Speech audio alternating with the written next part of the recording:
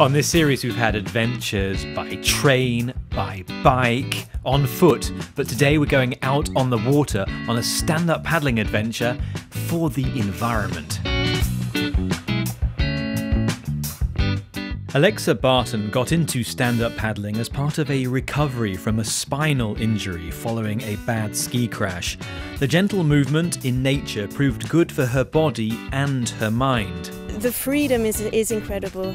I feel, especially being on the water and wherever it is, whether it's on the lake, whether it's on the sea, whether it's the river, the opportunity, the possibility to get out into nature and really be immersed in and on the water, it brings this feeling of living and real connection back to myself and to the water. While she feels the beauty of nature has given her so much, Alexa wants to give something back. So she organises plastic waste collections on the water where volunteers borrow stand-up paddleboards for free and help her collect the rubbish that gathers in the lakes and rivers.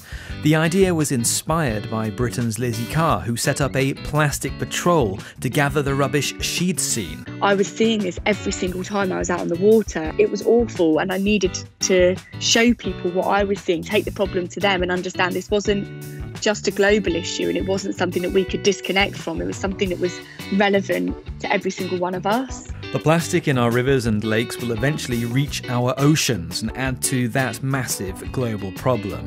But for Alexa Barton, it's even more personal than that. For me, water is life. We are 90% water. This earth, beautiful earth we're living on, is called the blue planet for a reason. We're all connected, and so this cleanup is on a deeper level than that.